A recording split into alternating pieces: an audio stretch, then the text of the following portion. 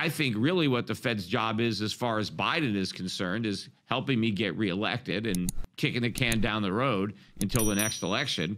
Do you think anyone would do something different? Like, if what would you have done if you were in that seat? Well, you know, what I would do, I would let the markets know that the Fed is no longer going to be setting interest rates, that the market was going to do that, and we were going to start liquidating our holdings of U.S. Treasuries because they should. And of course, in so doing, there would be massive losses and you know, the bill goes to the U.S. taxpayer. You know, as the Fed unwinds its balance sheet, any losses are IOUs to the U.S. taxpayer because the U.S. government has to make the Fed whole for that.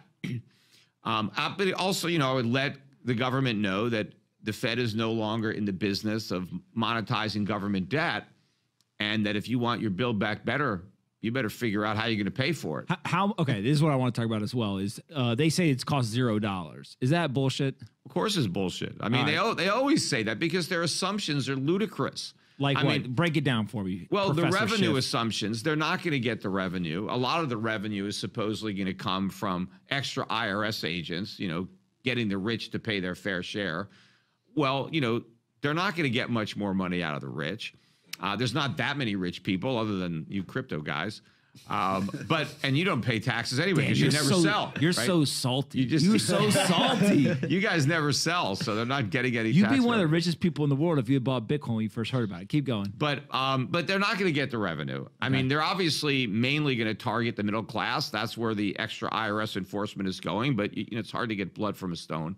So I don't think they're going to get a lot of revenue. Meanwhile, all these new programs are going to cost so much more than they think. I mean, first of all, they act as if the programs are going to go away in, you know, 5 years because they don't want to count the spending in the out years. Although we all know that these programs never go away. Once they're there forever.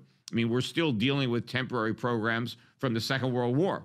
You know, the war ended. Well, why are these temporary programs still in effect, right? They never go away. There's an old saying, I think it was Milton Friedman, there's nothing as permanent as a temporary government program. So to pretend that these programs are going to sunset is nonsense. But also, they have grossly underestimated the cost because the government doesn't understand moral hazard. They don't understand what happens. So part of the Build Back Better is everybody gets free preschool. Well, the cost of preschool is going to go way up once the government makes it free because now the demand for preschool goes way up, and now the preschool start jacking up their tuition because they know the defense industry. The defense industry says, "Oh, you're going to pay us all this money. Well, we're just going to keep increasing the cost of it to you because we know you got a ton of money." It's just like, look what government did to college tuition. Before the government started subsidizing college tuition and guaranteeing loans, college tuition was cheap. Government gets involved and it costs a fortune. So they're gonna end up spending a lot more on preschool than they think. But I think the biggest one is going to be, if it stays in there, because the Senate might get rid of it, but that is the paid family medical leave, because everyone's going to take that. They just assume that, well, only the people that actually have a medical emergency are going to ask for their 4-week paid vacation.